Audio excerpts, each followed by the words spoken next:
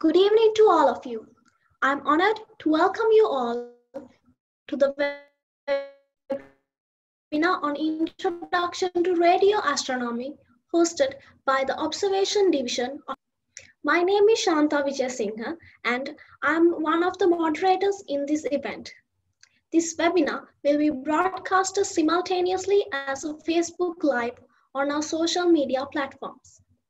We'll be hosting a live Q&A session to answer all of your questions. So please make sure to drop all of your questions and comments to the link into the chat box throughout the webinar. First, let me tell you what Seds is. Seds stands for Students for the Exploration and Development of Space, which is a non-profit organization that empowers young people to participate and make an impact in space exploration. Seds help students to develop their technical and leadership skills by providing opportunities to manage and participate in national and international projects, as well as to attend conferences, publish their work, and develop their professional network. Seds help students become more effective in their present and future careers in industry, academia, government, and education. Seds is a leading organization that consists of students and young professionals to get experience in astronautics. Seds Sri Lanka was established in September 2018 by Amila Sandun Basnayaka and Thilan Harshana. Currently, it governs 16 chapters. Chapters established under it, hailing from 18 government and private universities, as well as separate chapter for school children named Seds Juniors. A wide range of activities are carried throughout the year. Seds Sri Lanka currently operates under 7 major divisions, which are Rocketry Division, Robotics and Rover Division, Observation Division, Satellite and IT Division, Biomedical and Earth Science Division, Financial Division, and Media Division. Seds Sri Lanka has brought international glory to our motherland as an organization that is run entirely by students and young professional volunteers through projects such as Serendip 1.0, which was Sri Lanka's first scientific high-altitude balloon.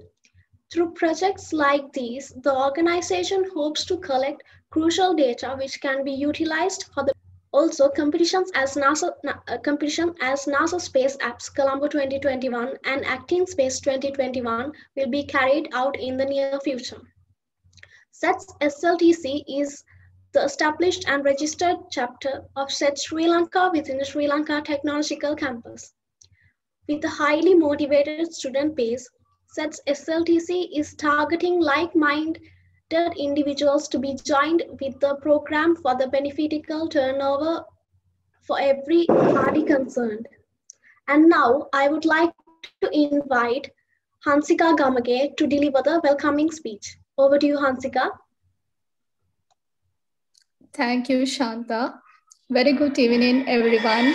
As the project chairman of the Observation Division of Seds chapter of SLTC, I have the great honor in welcoming you all to the webinar Introduction to Radio Astronomy. First of all, Mr. Ankit Sharma and Mr. Rohan Sanghai, we warmly welcome you both to the session. Also, I would like to welcome Dr. Nanda Gunawardana, who is the Senior Advisor of SLTC. And last time, but not to least of my heartfelt welcome to each and everyone who are present here to gather knowledge and to make this webinar a success. Welcome everyone. Thank you very much. Thank you very much, Hansika Gamge. I'm Jananath Bandara, the other moderator of this event. Now it's time for the most awaited segment of this webinar. Today we have 2 guest speakers. So let me take you on a brief introduction about the speakers. First of all, Sri Ankit Sharma. So Ankit Sharma is a mechanical engineer from MIT College of Engineering. He's a senior engineer at ATG Alliance Tire Group. He was a senior engineer at Yokohama, India. Currently, he is the project lead for establishing ground station and radio telescope at MIT Pune. He has experience of Raman Research Institute Radio Observatory as well as Inter-University Center for Astronomy and Astrophysics.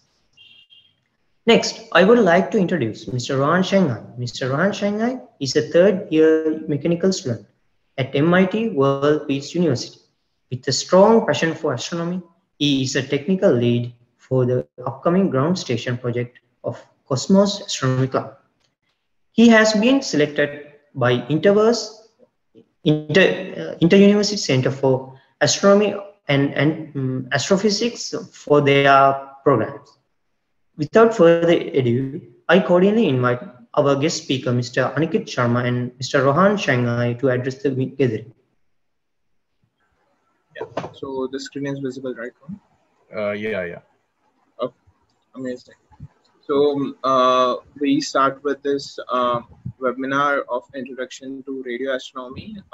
Both of us are members of the Cosmos Club, which is a club of astronomy and astrophysics club of MIT World Peace University. And we here do researches on various topics, and radio astronomy is one of them. Okay, so Rohan will start with the introduction. Over to you, Rohan, with the introduction of radio astronomy. Yeah, thank you, Ankit Bhaiya. So, good evening, everyone. Thank you, SCDS, for inviting us for this talk. I'm deeply humbled. So, giving an introduction, I'm currently the project lead at Cosmos, which is our astronomy club. And we have given this lecture now about 4 times. So, I hope this will start your journey in the field of radio astronomy. And there are really good things you can do even by sitting at home, which we will be guiding you through in this lecture. So, and we will be taking the topic of radio astronomy from the start, like from the basics. So, there is nothing that you miss out on. So, starting with what exactly is the radio astronomy. So when you listen to your radio or use your mobile phone or even watch your TV, what you are doing is essentially you are using a device that receives radio waves, right?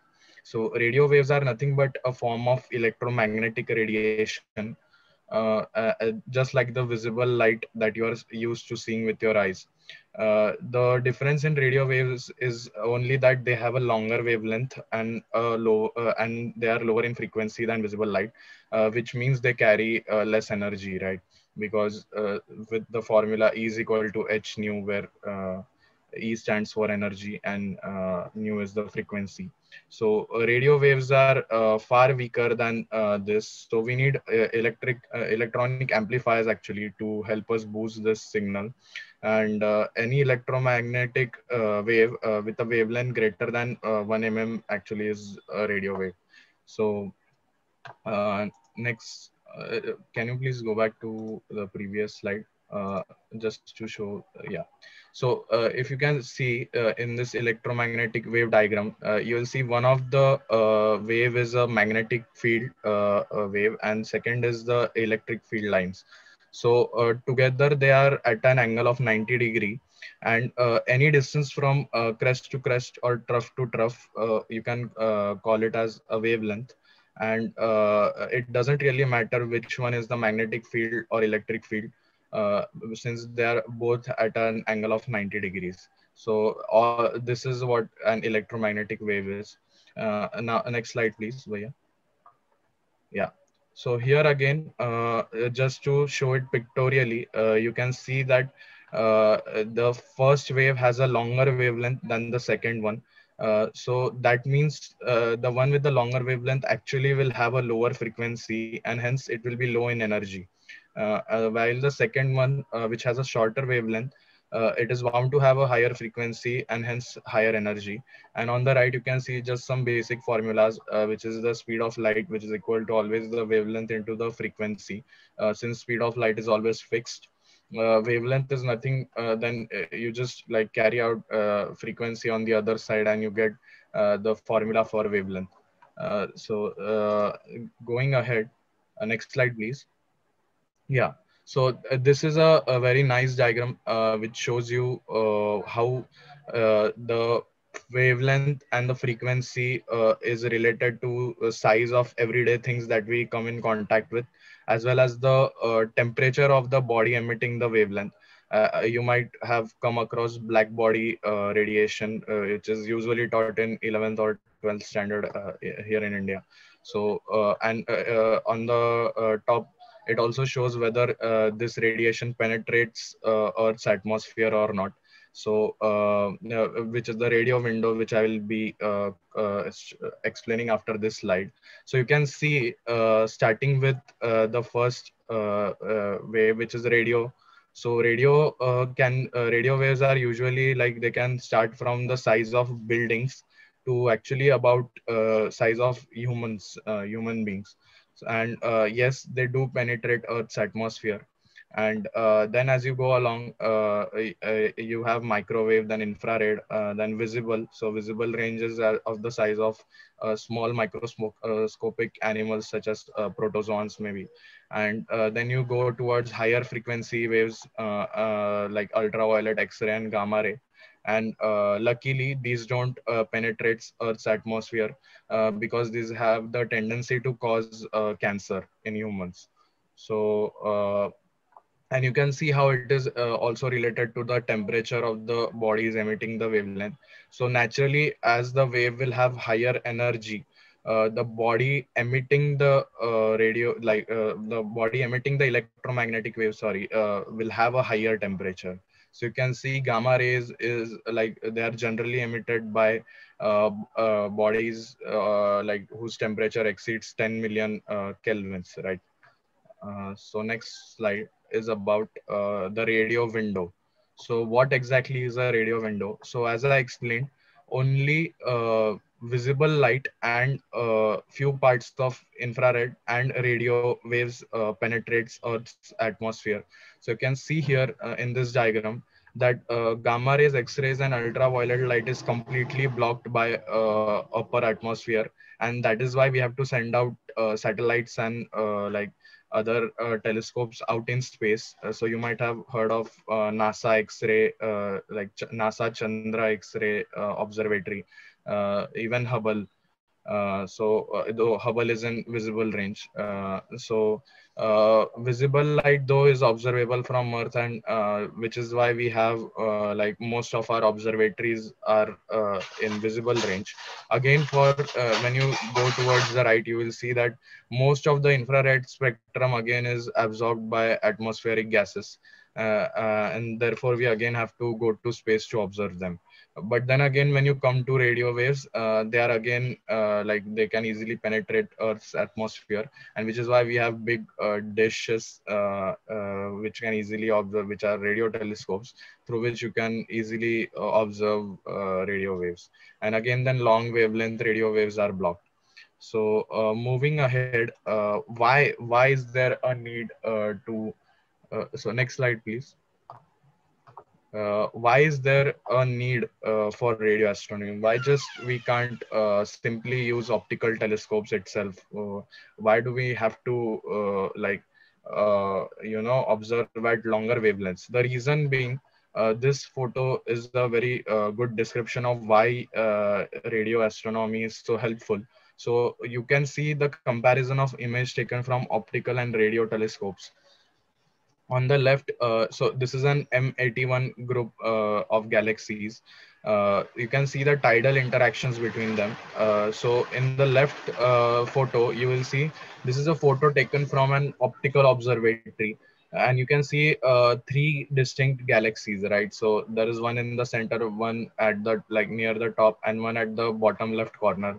But if you just observe it in optical, you will feel as if these are three distinct galaxies with almost zero interaction between them, because optical does not show you that.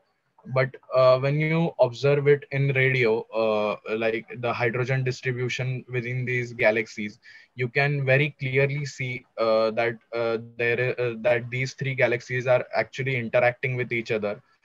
So they are gravitationally bound, and they are exchanging mass. So this is extremely helpful in understanding how stellar structures are gravitationally bound and how they interact with each other. And this is why radio is so helpful.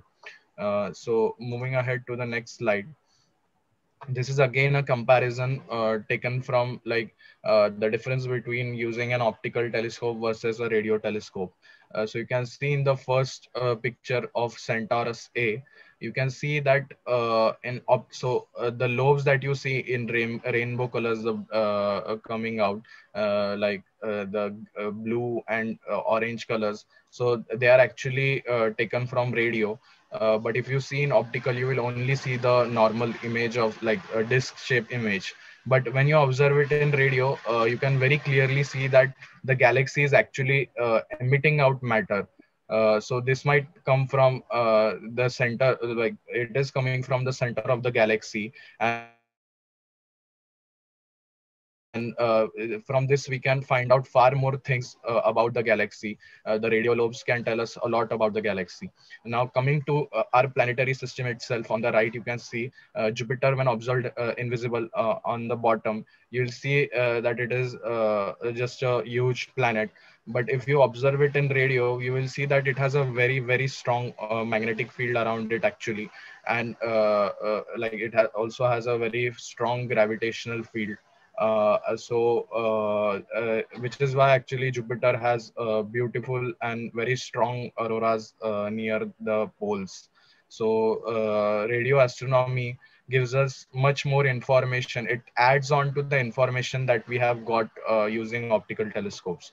And this is why it is so helpful. So going ahead with the next slide, you will see this is how the our sky looks actually in radio. So you'll see the bright emission from the galactic plane, so this is a result of a synchrotron radiation. So we'll quickly also go through after this. Ankit Bhaiya will be explaining the different types of emission by which we get radio waves. Here you will see the colors actually represent the distribution of hydrogen in the entire galaxy. So where there is darker colors like red and yellow actually represent that there is a higher concentration of hydrogen, and the other colors like blue, as you go on, the hydrogen concentration actually comes down. So that is what it represents. Moving ahead, we now have mechanisms of electromagnetic radiation. Next slide, please, Bhaiya. And Ankit Bhaiya will be explaining from here.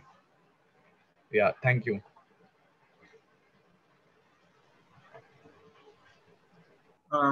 Yeah, so hello everyone.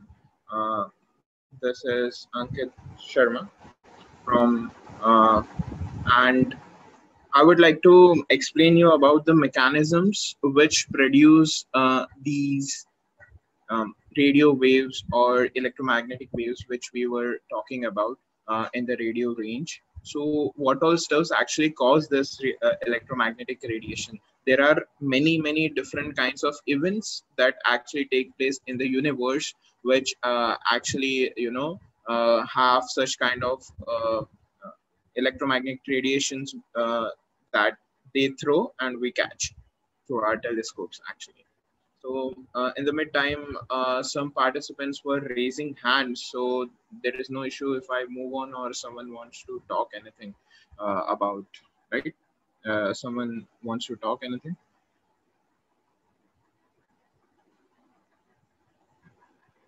Okay. Okay, no worries. I will move on with the presentation part. Yeah, so when we move on to the mechanisms of electromagnetic radiation, we know that there are two specific kind of mechanisms, which is thermal and non-thermal mechanisms. The thermal mechanisms are basically due to continuum emissions from ionized gases. which is when they ionize, they emit these waves. Some are invisible, some are in radio, different kinds of spectrums altogether. We have spectral lines emission from atoms and molecules. So as we know, the transitions in atoms and molecules lead to the spectral line emissions and those stuff. Further, even in the non-thermal part, we have the synchrotron radiation as well as the masers. We will go deeper in the next slides in both thermal as well as the non-thermal emission part. So we have these spectral line emissions from atoms and molecules. So as we know, hydrogen is a key element of the universe.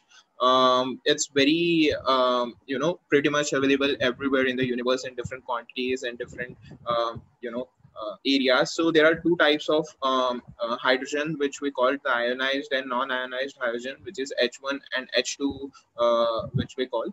This H1 hydrogen, actually, since it's ionized hydrogen, it when enters into the spectral line emission phase, it actually throws out 21 centimeter wavelength electromagnetic radiation, which comes in the radio part. If we calculate its frequency, it's 1420 megahertz, and this is a very important factor in radio astronomy, because most of the radio astronomy researches are specific to this particular frequency 1420. It tells us, it gives us huge amount of information of the universe. Specifically, it tells us the hydrogen gas mass, hydrogen gas locations, as well as the Doppler shifts we can measure. We can measure huge amount of informations due to this, and we get lots of information about it. Since in the previous slides also you have seen this 21 centimeter or 1420 megahertz frequency radio spectrum views, right? So let us move on to the spectral line in atoms. So here, as you see, if a hot source is out there, and the hot source is actually throwing out the spectral line, so there is absorption as well as emission. The gases actually take up this energy from the hot source and the thermal energy basically, and then they actually go on with the chemical transitions. So first they will absorb it, so then you have this absorption lines which you can see, and then further after some time when they actually emit it, then you can see the emission spectrum. So there is a delay which they cause.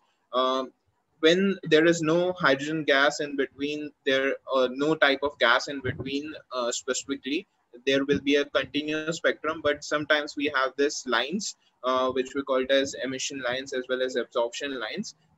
They are specific to their nature, and it depends upon the type of gas also. Then we move on to the non-thermal radiation. These non-thermal radiations, as we have discussed back then, which is synchrotron radiation as well as maser radiation. Let us go on with the synchrotron radiation and let us understand what it is. So synchrotron radiation is specifically can be explained in a very simple way. When a charged particle enters into the magnetic field, it moves in a particular path due to the magnetic line of forces. So it will follow that particular path subsequently. And then when it follows that particular path, it causes a radiation, which we call a form of cyclotron radiation, called as synchrotron radiation. Such type of synchrotron radiations are used in many man-made researches also to research the basic electromagnetic radiation part. The nuclear researchers, many times they use this synchrotron radiation to actually generate electromagnetic radiations and then study over it. So you will hear this term quite often when you study physics. Such radiations are also available from the universe. because they are natural synchrotrons. Then we have the masers. Masers stands for microwave amplification by stimulated emission of radiation. So since you know lasers, which is light amplification by stimulated emission of radiation, if you drag this laser approach into the microwave approach, it forms masers. So masers are microwave amplification by stimulated emission of radiation. It's very simple to understand. Similar to how lasers actually have, there is de-excitations and plumping as well as de-excitations, which leads to this particular maser formations and maser emissions. So masers are very compact sites within molecular clouds where emissions of certain molecular lines can be enormously amplified. So basically, it is a type of emission, stimulated emission by some clouds. So it comes in the non-thermal part. Then we move on to specifically the radio telescope. Since we have studied from what is basically radio waves, we have studied from which events actually they come towards us in the universe, which events actually result in radio waves to come towards us. We will now move on to how to receive them and how to actually go on with the research phase. So this is very important for all of you who are in the meet. And what is a radio telescope? So basically, this particular picture is of GMRT, which is Giant Microwave Radio Telescope. And a radio telescope is a specialized antenna or a radio receiver, basically. So we all use antennas in our day-to-day life. We have Tata Sky antennas, or in India there is Tata Sky, there it may be something else. So there is this dish antenna kind of a thing, which actually you point it towards the satellite, and then you can receive the data from the satellite, or the informations from the satellite. You can communicate with satellite using antennas. So likewise, when you actually don't receive from a satellite, but you receive from universe itself.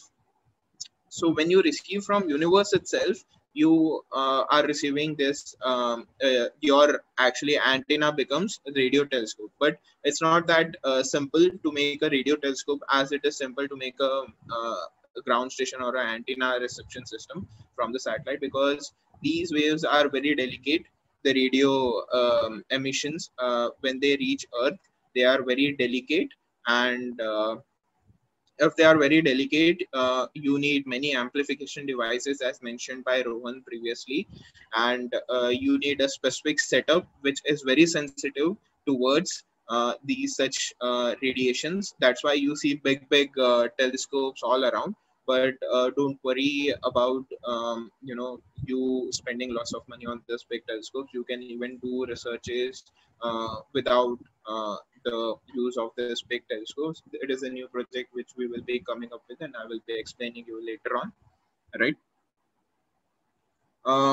So we have two great scientists, Mr. Jansky and Mr. Reber. So Mr. Jansky was the one who actually brought in radio astronomy field totally. He was the pioneer of radio astronomy, as we see. So he used his antennas, which you can see on the left hand side above, Jansky antennas, to research about it. And when you go on the right hand side, you will see Reber. Over a decade of time, Reber was the only radio astronomer in the world, over a decade. And he actually used his dish to get the radio from the universe, the radio emissions from the universe, and then study it subsequently. We have this working of dish antennas, how they actually work.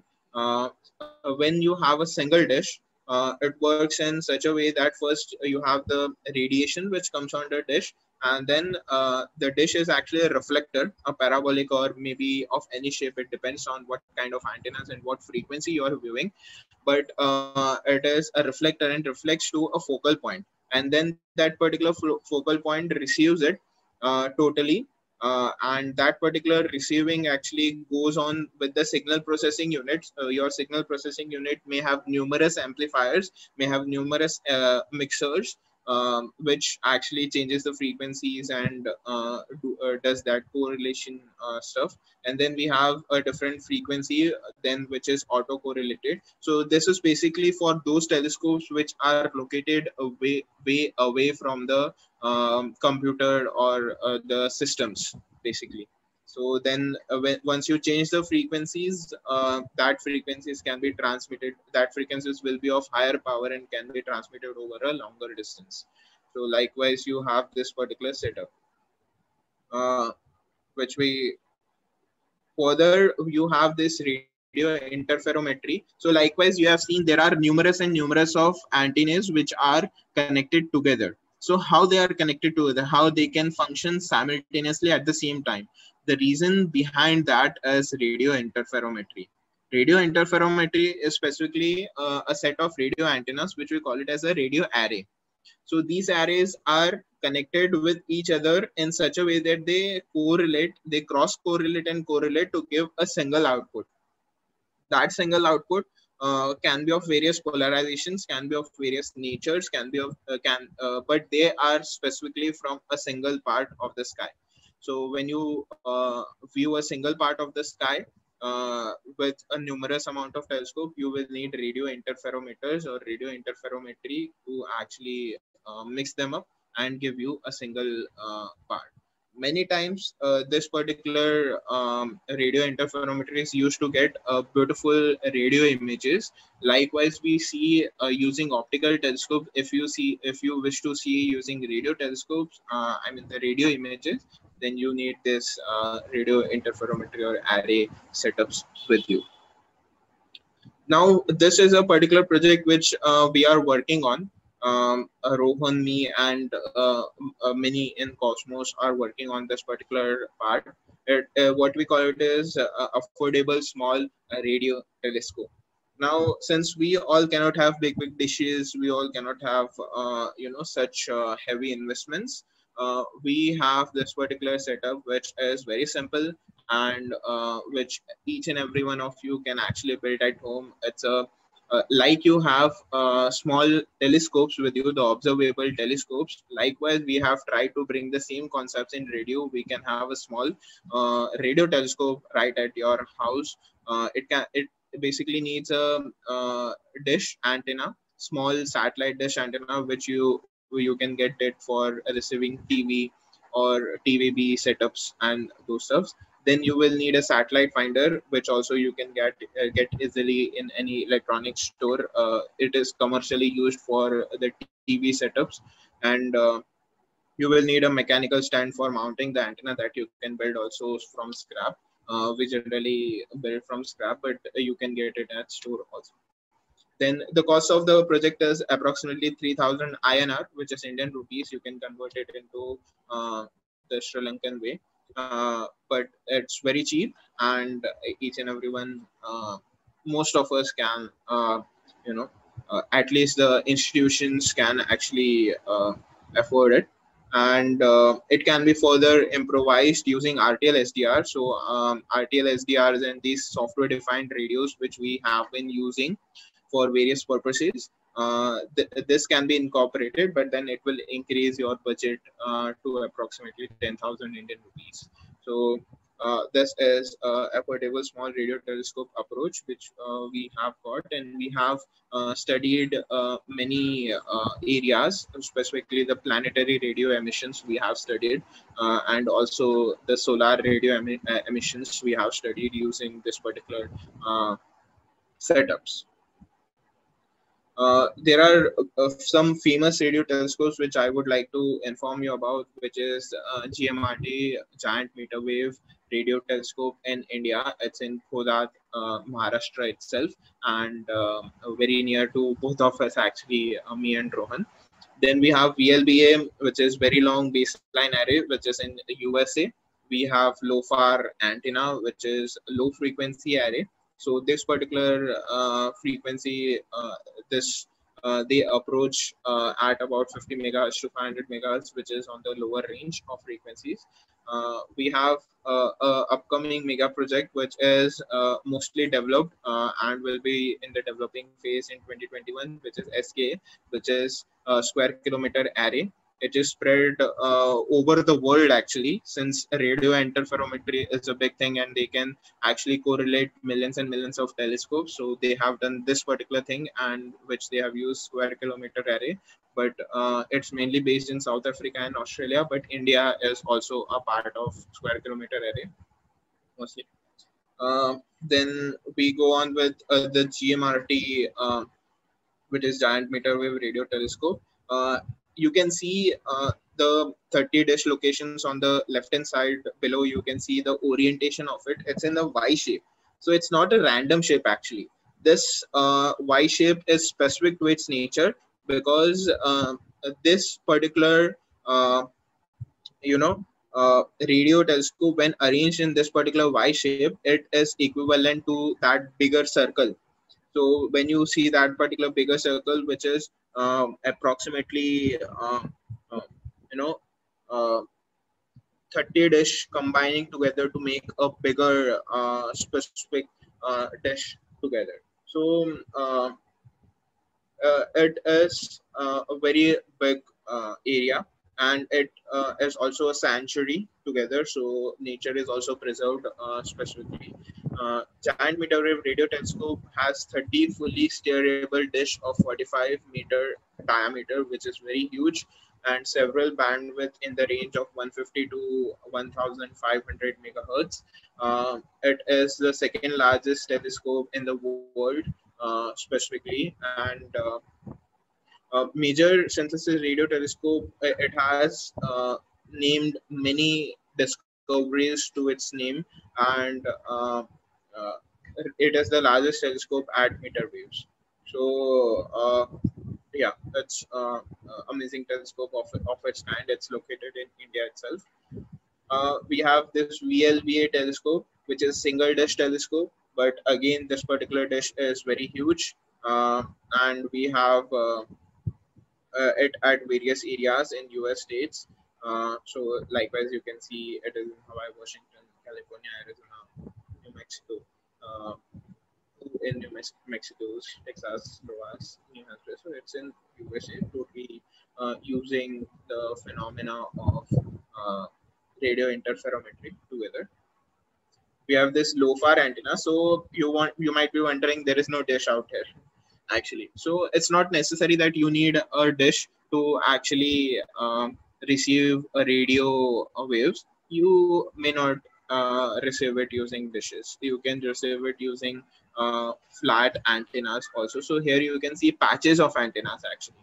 So these antennas are also very specific to its nature, and they are very sensitive. It consists of vast arrays of omnidirectional antennas actually, and the main use of omnidirectional antennas is it can view from all directions. It can receive from all directions, and they are antennas are digitized, transported to central digital processors, the electronic signals basically, and then they are combined in a software to emulate a conventional antenna of a bigger size, so, which is radio interferometry specifically. So this is LOFAR, and the next big step is the SKA step, which is square kilometer array, which is under development. It will be completed in two phases between 2018 and 2020, but due to the pandemic phase, it has been delaying a bit. So in 2021, it will be completed mostly, and we have this particular location in South Africa and Australia, majorly in the deserted regions it is, because you can actually utilize that particular region for radio astronomy part. There are different types of antennas included in this particular thing, and as you see, 2000 high and mid frequency dishes, which are big dishes, and aperture arrays, which we have 10⁶ low frequency antennas. So 10⁶ is a huge number. So all these antennas are connected together to using radio interferometry softwares, data interpretations, and then you can actually use all these antennas at a single point of time to receive signals from the universe. It's a big thing and a big project. So then we go on to major sources of radio waves in the sky. So there are many major sources of radio waves. Since we have discussed the events, now let us move on to the sources of these particular events, right? So we have major sources as radio galaxies, quasars, blazars, Stafford galaxies, Jupiter system. You have already seen Jupiter system, and you have seen the picture, actually the 21 centimeter picture of the Jupiter system. It's quite impressive. Then we have star sources, which is variable stars, which actually changes irregularly, variable stars and the binary stars actually. And then we have pulsars, and we have our sun. So pulsars are basically rotating neutron stars. They emit from both their poles. And in the galaxies part, we have the radio galaxies. You can see this, pictures which specifically demonstrate the radio visions of a radio galaxy. So this particular part is a radio galaxy. We have Stafford galaxies, which actually can only be seen totally in radio spectrum. So you can see they have these gases on the rim totally. And then we have quasars. Quasars are very distant, and radio becomes a very important source to actually visualize a quasar, because they are very distant to us and they may be visibly not that efficient to be seen, but using radio you can actually see it at a very amazing clarity.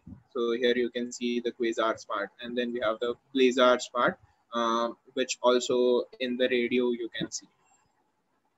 We have this planetary sources and their satellites. So here you can actually see how Jupiter behaves for or interacts with the solar winds. So you can see many impacts of solar winds on planets, or many impacts which actually you cannot see with the observable telescopes and stuff. So these are in the electromagnetic frame. These are beyond our capability of eyes, but we can see it using the radio eyes of ours, which are radio telescopes. So we have this solar blockages that is formed by the magnetic field lines of Jupiter, the interaction between the Jupiter's magnetosphere and the solar waves, and we should be thankful to Jupiter for that. We have this electric current, or the invisible ring of Jupiter, which can only be seen in the radio spectrum part. You have already seen it in the previous radio picture of Jupiter. Specifically, Rohan has explained it quite impressively. We have the star sources. So here you have this sun's view, which we can see the radio pattern, specifically demonstrating the dark spots where the solar flares are actually flaring out. And also on the right hand side we can see the pulsar beams and radiation beams, that the rotations and radiation beams of the pulsar likewise. And these pulsation of pulsars can easily be seen very clearly in the radio spectrum. We have since we have done various researches in the radio field, we have few amazing observations in the radio field, which I would quickly like you to know. We have this sun sweep. Sun sweep is very specific. What we do is we sweep, keeping the sun in the mid, and we sweep our telescope 180 degree throughout. So when you do this sweeping, you get a Gaussian curve, which is the sun sweep curve. It's specific to its nature, and you get many informations about sun at that particular time using this particular Gaussian curves. Uh, we are now going to give you two live demonstrations specifically. One is the Pictor telescope. So it is an online telescope. About what they do is they connect this telescope via website. We can use this particular telescope. We can book our sessions and use it. For Pictor, you may not book your session, but for the Salsa telescope, which is such a lovely small antenna. It's a small antennas, but they are quite effective in nature, and many of our researches are being done using the Salsa telescope. So we will be having a quick demonstration of these two telescopes, and then we will go on with the observations using this Salsa telescope. So Rohan will be presenting now, and they will be uh, getting a live demonstration of how to use a radio telescope, which is uh, available to us using the internet uh, right from our home, basically. So yes, Rohan, over to you. Can you screen share your part? Yes, thank you, Bhaiya. I'll share my screen. And so first we'll be going through the Pictor radio telescope, which is in Greece. So it is free for all to use, and it is a very handy tool to learn radio astronomy.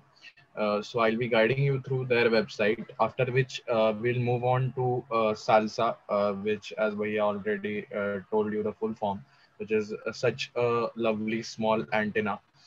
So it is based in Sweden, and you can book it as well. And it is a very an advanced instrument which you can freely use by sitting at your home to even do wonderful radio astronomy related experiments at home. So let's start. Is my screen visible? Yes, it's visible, Rohan. Okay. So the website name here is pictortelescope.com. So Bhaiya, can you please type it out in the chat box for others if they want to see? So, Surely. Yeah, so you can go here and learn more about how to use this telescope, but I'll quickly show you how to do that. The specifications are given about the telescope, what is the frequency, what is the length, and all other things. So you just have to go here and observe, right? And once you go to observe, so it will show you. So here, if you are new to radio astronomy, you can simply click here and it takes you to which will again talk about the same basics that we have explained to you. So actually I've taken few things from here itself. So what all can you observe? So this is a very helpful guide which you can use. And then here, once you go to the website, so you'll see that it says the telescope is currently pointing 1 degree from the zenith. So this is a non-movable telescope. You cannot move it. Whereas Salsa, the next one that which we are going to use, is an advanced version. So that one you can actually move by sitting at your home and operating it. So let me just name my observations. So I'll name it probably SEDS talk, right? And so center frequency is the frequency at which we would like to take our observation. So 1420, as Bhaiya already explained, is the frequency of H1 line. So that is where you get the neutral hydrogen line. And bandwidth is just the how varied you want the signal. So you can leave these things just as it is if you want, and once you read the guide, you will be even quite clear with what is bandwidth, a number of channels and number of bins. I don't think I'll be able to do justice to it if it will take quite a lot of time to go into it. So duration, so this takes a duration of maximum about 500 seconds. So let me just give a 10-second duration here. And the best thing about this is you can receive your data as a .csv file as well. So as you know, .csv file is very helpful when you want to use Python to analyze it. So you can use libraries such as NumPy or Pandas to use the CSV file and do all sorts of calculations with it. So this is very helpful. But the only problem being you cannot actually change the location of the telescope. So one helpful way is to use Stellarium, take it to Greece. I think the location, exact location is given as well. And once you go there from Stellarium, you can actually see what part of sky it is pointing, since it is given 1 degree from the zenith. So you can type it in Stellarium, the part at 1 degree from the zenith, and you will see what part of the sky this telescope is pointing at. So that way, I think it is helpful. And if you type out your email address, so let me just do that and hit submit. So what is just that it says that your observation request has been successfully submitted. Once the observation is carried out, you will receive an email. So if there are no observations lined up, it will automatically start your observation, and you will get the data in your email. So I'll just open up my email and we'll check if I have received it or not.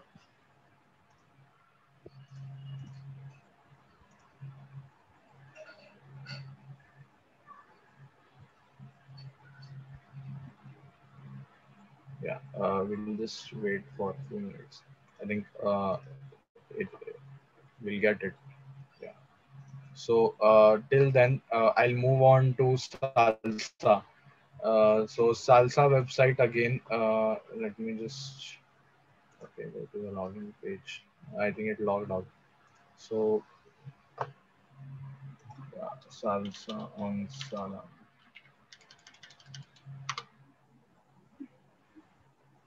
So this is the Salsa website. Again, I'll put out the link, but yeah, you can put it in the chat box for others. And there are QR links at the end, so we'll share the PPT. So don't worry about the resources. So here you will find. You can also take screenshots likewise. Yeah. So here you will see the complete introduction. So this is a small, these are two small on Sala Space Observatory, and you can either book both of them or a single one, and they have their own names as well. So the right one is Break and one is called Whale. In Swedish, they mean something, I hope, but I don't really know the meaning as of now.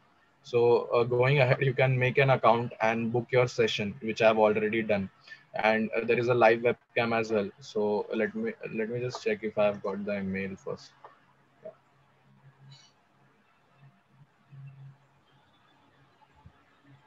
Yeah, so I've received the mail. So this is how your data comes out. So first it will give you all the data that what was the observation time. The center frequency was about 1420, so 1419 megahertz, and the bandwidth and everything that we had put out, and the duration as well, and the ID is also there. So once you open the PNG, you can see that there is a dynamic. So this gives a dynamic spectrum as well, which is the like waterfall spectrum. This was the average spectrum that it shows. And once you read the guide, you will be able to make sense of this complete chart. In Salsa, this is much easier. So let me show you the observation there. I think that is much easier to grasp as of now. So going to Salsa again. So this is the live camera that they have. As you can see, here is a left dish and this is the right dish, and we have booked both of them today. But actually, one of them is under maintenance, and due to the COVID situation in Sweden, they told me that they won't be able to like repair it today. So we'll be using Break, which as you can see, I'll once I start operating it, you can see it moving in live time. So Let me just go here. Yeah. So let me type my password in. Yeah. So this is how the interface looks. You can see salsa controller whale, and these are, so target you can select here, right? Either you can like select it galactic plane, or you can select 140, or you can select the sun. So let me just select the time as sun, and once you hit go, it is going to go at the tracking position, and we'll see here that the telescope will now move. So if you can see, the telescope is slowly moving. I hope everyone can see, right? Yes, yes. Yeah. So the left telescope is actually moving, and it will now track the sun,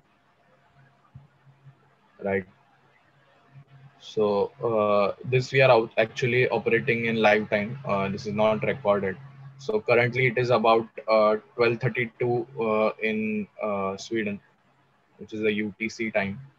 And once it has started tracking, here it will show you that it is tracking, and then what you can do is, here in the advanced section, again, once you go through the salsa's user manual, you will understand what object you want. You can set everything, the desired what altitude and azimuthal points that you want. And here in advanced, you can again set the frequency. So let me just change it to 1420. Keep the bandwidth as it is, and everything that you see here, you will be able to understand it better once you read the guide. So surely do that if you want. And then here, going to basic, let me just again take a 10-second. So integration time just means the time, like for how long do you want to take the signal for.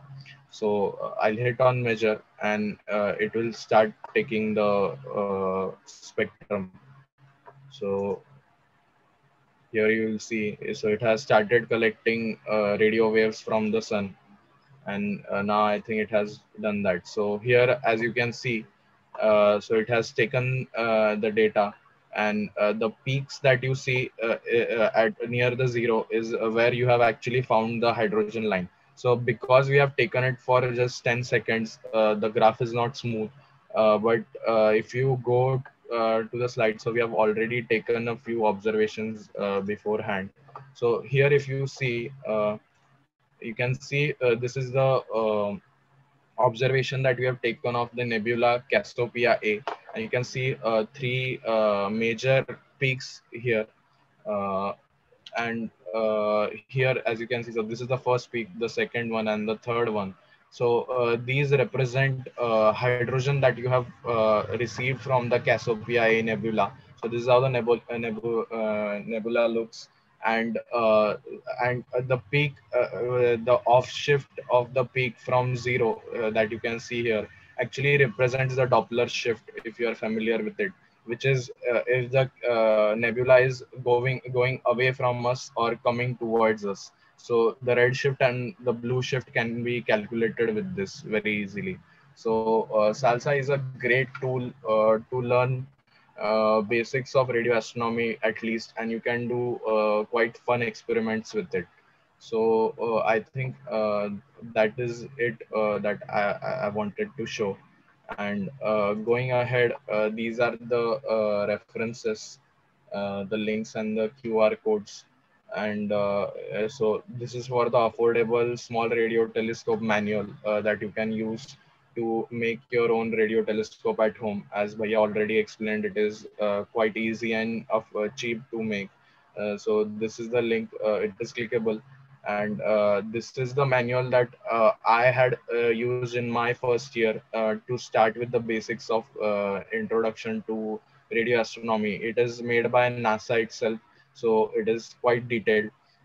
So I'll be sharing the PPT link itself, and you can go over to these. So this is about 110-page long PDF, and it should give you all the knowledge necessary to start with your experimentations in radio astronomy, I believe. because at least it was enough for me. And this is the link to Pictor, which we recently used the telescope in Greece. And I think that is it from my side. If Ankit Bhaiya, you want to add anything, please do so. Yeah, Rohan specifically have explained everything quite beautifully. Um, from my side only, I would like to say that you please do, since radio astronomy is the new upcoming field, majority of the discoveries in the optical field are totally exhausted, and presently radio is the burning field where you get majority of researches, majority of discoveries, specific, and also even the recent discovery of black hole, the picture of black hole actually, which they have actually created using overlapping many researches over a brief period of time. So that particular thing was also using the radio astronomy part included in it. So it is that efficient. And we encourage all of you, all of our participants out here, to venture into this particular field and enjoy the nature of this radio world around us. Thank you. Thank you, Mr. Ankit Sharma and Rohan Sanghai, for sharing your valuable knowledge with us. I hope you all enjoyed the session. Next up, it will be the live Q&A session. You could all simply put your questions in the Google form using the link in the chat box. The first question is, as our universe is expanding, so we suffer redshift. Are radio waves also suffer Doppler effect? If yes, then how we know the actual radio waves emitted by the galaxies? Rohan, can you go on the PPT part? Yeah. Can you present the PPT? Yeah, I'll just show that. It's a very interesting question, and I would be very eager to actually answer this particular thing. Here on the Cassiopeia A observation, as you can see, the peaks are actually shifted. The peaks are actually shifted towards the right, which gives us an impact of the red shift. The left one is the blue shift, and the right side, if they are shifted, they are red shift, means they are moving away from us. But specific to its nature, as you can see, we should receive the all the radiations at 1420, which is 00, in this particular graph, but we aren't receiving at 00, we are receiving at a different frequency. So this shift in frequency is the Doppler shifting, which we have been talking about, and this is the major factor for giving us many informations, including the speed, including their positions, and many other informations of the particular object or the particular gas, or Cassiopeia, specifically in this particular case, the hydrogen in Cassiopeia, hydrogen globules in Cassiopeia, specifically. So yes, they do observe Doppler shift, and it's the major source of information which gives us how they behave actually out there. So yeah, this is the actual thing. Rohan, you want to add something? No. I think that is a very good explanation and a very good question as well. So once you start reading the NASA JPL PDF on Introduction to Radio Astronomy, they explain it beautifully, the Doppler shift and how to subtract it. So I think you should start reading that, and you will understand how it works. Thank you very much, sir. There's another question from one of our participants. If we observe light coming from a quasar, which behind a giant dark matter, we observe Einstein's ring or Einstein's cross. If we observe the quasar using radio astronomy to observe, how would it be seen?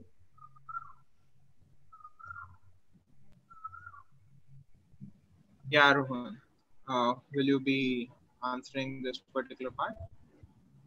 Yeah, so what I think the question talks about gravitational lensing.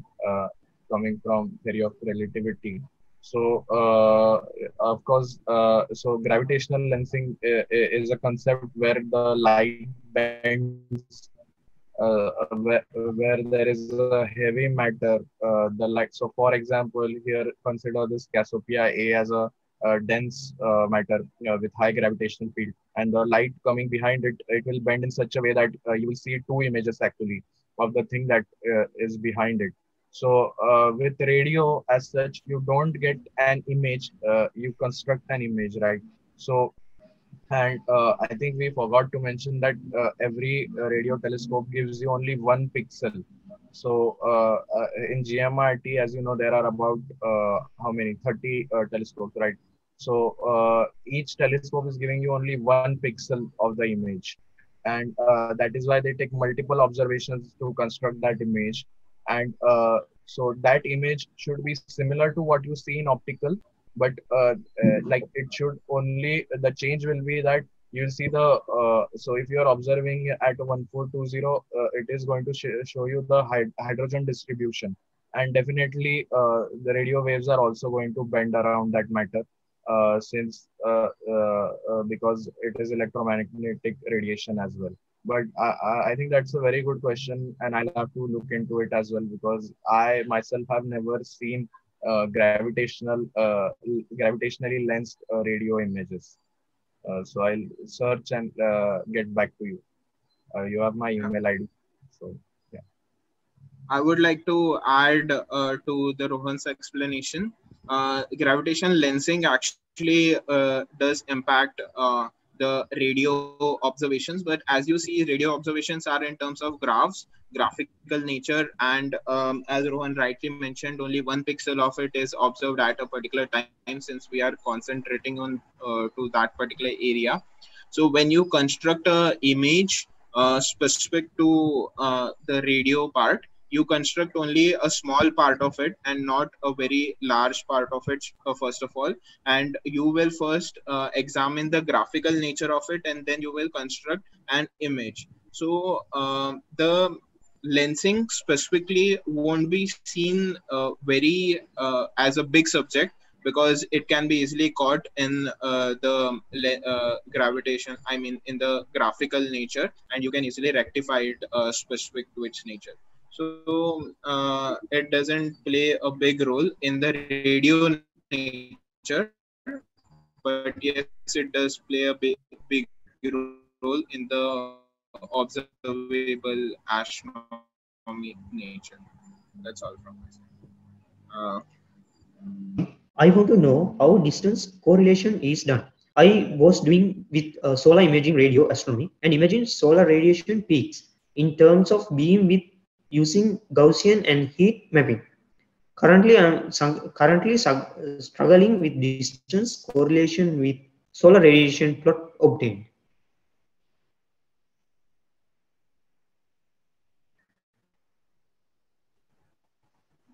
Yeah.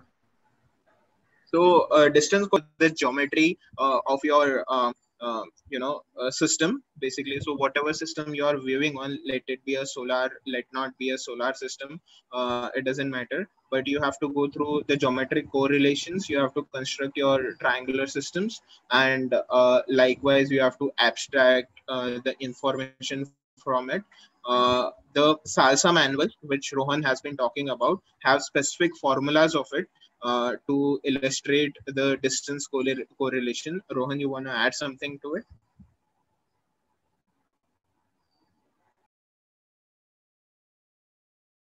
No way. Yeah, I think once for distance correlation, once you go through the SLTC manual, they explain it very well, and you should be able to apply that after that. Yeah. So you might be searching in on one of our SLTC telescope, SLTC on-solar telescope links. You will get your answer right away. It's straightforward to its nature.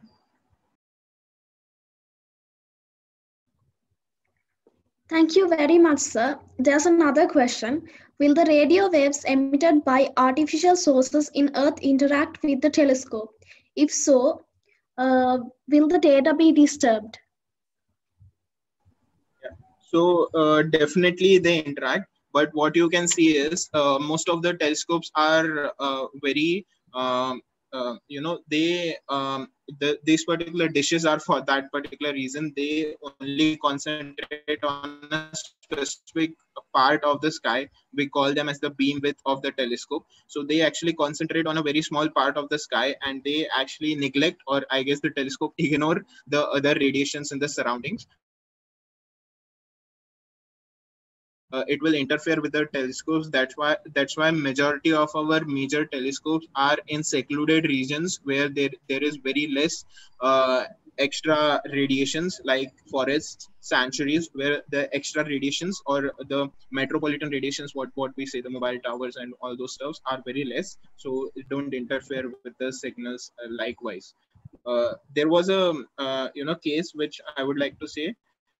There was this particular big dish which was getting a constant signal straight throughout.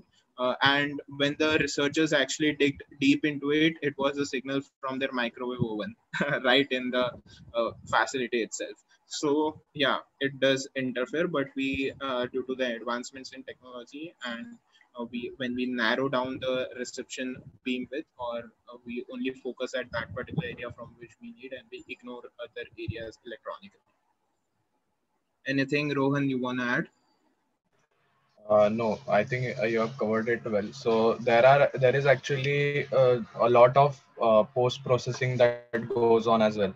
So NASA. Okay.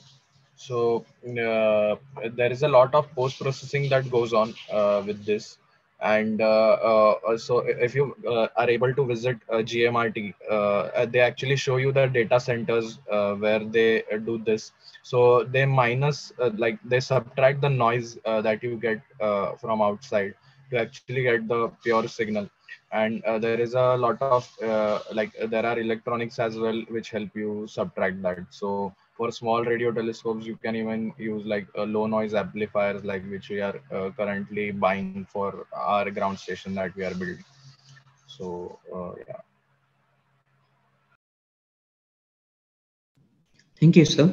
Another question is, universe is having different types of radiation, as well as fields which aren't identified yet. How we will identify that those are affecting our signals in space? It's very easy. When you receive the signals, if you receive any interferences, or if you receive any distortions which are not specific to its nature, or which aren't relating with anything in the surrounding, then you can comment on it. When you actually like if you go on to research the dark matter theories, when you actually plot the rotational velocity of Milky Way curve, which we have done using SLTC radio telescope. So when you plot this curve, you can actually see that even on the outer part, the velocity is very high, but by the Kepler's equation, it should not be very high. So you can actually see the correlations of dark matter and why this theory actually exists. You can know that. So yeah, definitely you have to study the interferences as well as the anomalies to actually see the correlationship between these extra anomalies, basically, which aren't explained by science till now. Excuse me, sir. So there's a special question here. So as Yes. Seds SLTC, we are happy to say that we've built our own radio telescope using the thing is thank you. And the thing is we do receive a lot of signals now. So how do we use, how do we make a sky map using the data that we received? Yeah, so sky map is basically mapping huge data sets together in the sky. So you have to receive from different parts of the skies simultaneously, and specifically you have to map, you have to also take account of from where you are observing the information, and when you connect this information together, totally, like you are receiving from a particular part of the sky, and then you note down that yes, you are getting 21 centimeter, you are not getting 21 centimeter, you are getting flat line, you are getting something else. So that you have to map, and all these graphs you have to show it in a dynamic spectrum. So when you show everything in a dynamic spectrum, you will get an image which will specifically illustrate, each and every pixel will specifically illustrate their particular point or their particular information. So likewise, if you take 100 observations of different parts of skies and you will plot it, you will get a 100 pixel image. And if you go with the 1000, then you will get 1000 pixel image. And likewise, you can go 10⁶, you get 1 megapixel image. So likewise, it depends upon the number of observations. You won't take it manually. You can write a program for it and you can do it. Yeah. So this is how you actually map sky. Yeah, I mean, you can also, you can also invest in a go-to system or build it yourself. So these cost around, at least in Indian rupees, cost around 20,000. So you can type out the latitude and longitude you want your radio dish to point it in, and then it automatically takes your antenna to that location, and then take your maybe integration time of about 1 or 2 minutes is enough. Beautiful. So we have plotted the entire spiral arm structure of Milky Way and the radial velocity curve as well. So that you can definitely do. You just have to make sure that you are doing the proper calculations, which if you are willing to do, will definitely guide you. So let us know about that. Thank you very much, sir. We will surely let you know. Thank you, sir. There's another question. In space, we also have to consider about the relative velocity. How to overcome that universe is also expanding solar systems too. Also, we don't know which fields through the signal is passing by. So how to get the minimum damage to the signal? Yeah. So relative velocity is the whole scenario in which we get information. We get information majorly because of this relative velocity. Because of this relative velocity, we get the Doppler shifts in the signal, and due to this Doppler shift, we get information about their relative velocities and likewise distances and masses also. So the main thing is this particular relative velocity is the base. We need this relative velocity to abstract information from the universe, right? It is not only the antenna temperature or the signal strength, but it is the Doppler shifts in the frequencies which actually give us the information, and which is because of the relative velocity. At the same time, when you minimize, since it's the signal is delicate, as we have been talking about it, to improvise your reception, you need amplifiers, you need various electronic signal processing components, noise cancellation devices in the electronics. You can correlate it. So like Rohan has already have been talking about this electronic devices which minimizes your noise or cuts off your noise and neutralizes your noise all throughout, so that you can only get that particular signal, delicate signal, which you wish to receive from the universe. Rohan, you want to add something? Yeah, no, I think you explained it well. So the part where we covered the Cassiopeia Doppler shift, so the same answer applies here. Yeah.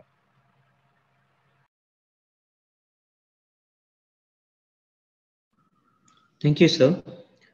But another question is, what about magnetars? Can radio astronomy be used to detect gravitational waves from magnetars? Apparently, gravitational wave is a different topic. You need sophisticated instruments like LIGO. I mean, light interferometers to actually go through the gravitational wave thing. It's a totally different topic, and it doesn't correlate with the radio astronomy part. Rohan, you want to add something about it?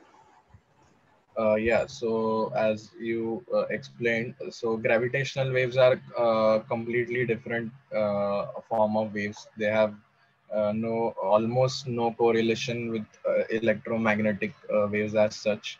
So there are again like in gravitational wave you have two polarizations like magnetic and electric field. In gravitational wave they have the cross and the plus sign wave. I think you can understand it very well. So those who want to learn about LIGO and gravitational waves, there was a whole series started by Ayuka Pune last lockdown. So the link to that I'll put in the chat box right now, and you can go through that. So it was a gravitational. So GW at home was the name, and all eminent scientists working in this field, they explained everything about LIGO there is to know. So if you are interested in gravitational wave observatory, definitely go through that. Yeah. Thank you very much, sir. And one of our participants are asking, if we start to make a radio telescope, should it be situated on a remote area such as an empty land? No need. No need at all. For a small telescope, maybe to observe sun or basic hydrogen lines in the sky, it is good if you are away from city. But in fact, the observations that we took once, we were on a building which actually had the mobile tower like beside us. So still there wasn't any issue in receiving the signal. So since it all depends on the frequency that you are observing at. So if you are trying to observe at H1, which is 1420 megahertz, so these mobile tower range, of course, there is a noise, but it shouldn't affect your calculations much. Yeah. I would like to add that when you mention about a secluded land or a land which has lower radiation as compared to the other town or a metro area, definitely for bigger telescopes or for delicate signals, when you go on for a research base or a very delicate signal from the universe, then definitely it may be, and your telescope may be much bigger. And likewise, you won't be investing in some place which is inside the main street, you main metro street. You will be secluded so that your big station or your big dish will be working quite nicely. But if you go on with a affordable small radio telescope, or if you go on with portable radio telescopes, which we have illustrated, then there is no need. If you it's same as the observation, you can correlate it using telescopes. You have light pollutions, likewise you have noise pollutions out here, or electromagnetic pollutions out here.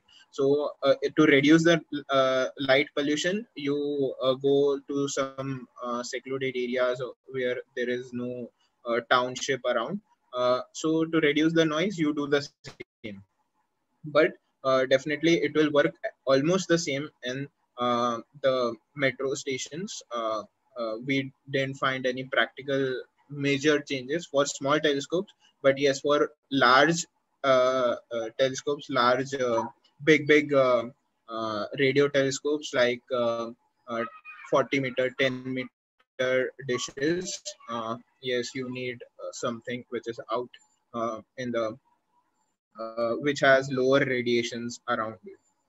Specifically, as I said, even a microwave oven can disrupt your signals. So when you view a large frequency band, 1420, you can view it anywhere. Yeah.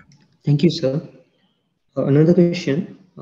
Does satellite constellations, space debris, etc., in the orbits of the Earth affect the radio astronomy readings? So yes, they do definitely. They do affect readings only if you are receiving at the same frequencies. So these satellites are very restrictive in that their nature. they only transmit in their own frequencies. They don't meddle with other frequencies. So frequency is the key term out here. If you receive in their frequency range, you will get huge amount of distortions due to the satellite signals. But if you receive at a different frequency which no satellite actually transmits in, and which is specific band for radio astronomy, then yes, you won't receive any distortion from the satellites. You will straight away get the signals from the universe. So like 1420, we have been concentrating on this frequency 21 centimeter wavelength a lot, because this is specific to its nature. No satellite in the world actually transmits on 1420. So you can receive it any time of the day, and you will get specifically the universal signals only, not the satellite signals. Rohan, you want to add? Yeah, no, I think you have covered it. Thank you very much, sir. This is the last question.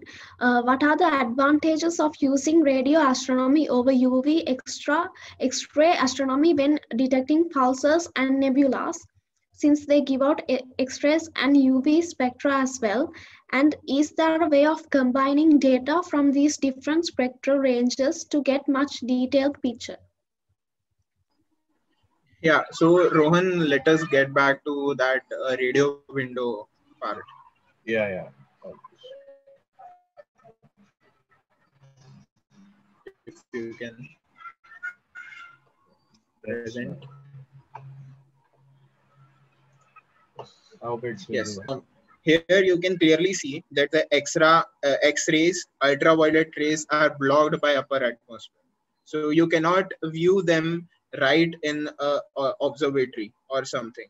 But if you go on with the radio wave observable part, you have the radio window. So you can even receive it right from, sitting out here, on Earth actually. And you don't need information from satellites relaying their observations. So it's much more dynamic and much more easily available to you. So this is the major advantage. This is the biggest advantage, I would say, for radio reception, specifically for these kinds of stars or pulsars, which actually transmit X-ray and ultraviolet as well as radio. So you always go with radio because it's easily available to you, and you can do much more faster research on it rather than going to X-ray and ultraviolet. You can get X-ray and ultraviolet, but you need to launch a satellite and receive it. So yeah, that way. Anything, Rohan, you want to add? Yeah, so this is a good question. So actually, astronomers do exactly what you mentioned about. They take data in all of electromagnetic spectrum available, and then they study it in different wavelengths, and then it is even combined if that is possible. So there is no such advantage you can talk about. There is just that there is an additional information in every spectrum that you will get. So since we already spoke that visible light and radio waves are observable from Earth, so that is why we do that from ground itself. And then for other spectrums, you have to launch it in space and view it.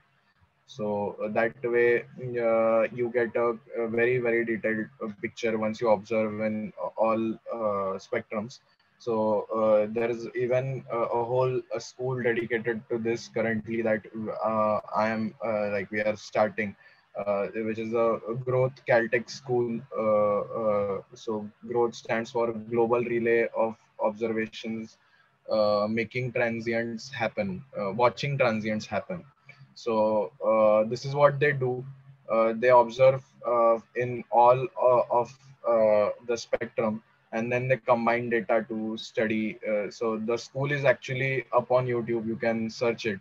It was held in IIT Bombay in 2018, and 2020 was held online. So all lectures, even the Python notebooks are there online.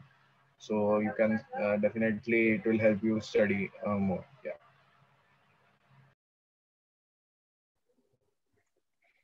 Thank you, sir. And that will be all the questions for the Q&A session. Again, thank you very much for the experiences and the knowledge you shared with us today. The vote of thanks will be delivered by Kinuri Abhayavikrama. Over to you, Kinuri. Thank you. A very good afternoon to everyone. I deem it a great honor to propose the vote of thanks to all who have helped us in making this webinar. It's a memorable day. I personally learned so many new things on radio astronomy. I would like to give my heartiest gratitude to our guest speakers of the introduction to radio astronomy session, Mr. Ankit Sharma and Mr. Rohan Sanghai, for gracing us with their presence and for sharing their valuable knowledge and experience with us here today. So, thank you once again, Mr. Ankit Sharma and Mr. Rohan Sanghai. I would like to thank Seds SLTC for helping us to conduct this event successfully. Without their support, we wouldn't able to make this event a success. Also, I owe my special thanks to the organizing committee members for their enormous dedication to organize this valuable and educational event. Finally, I would like to thank all of you for joining with us today. We hope you found this webinar very useful. Thank you very much. Have a nice day. Thank you.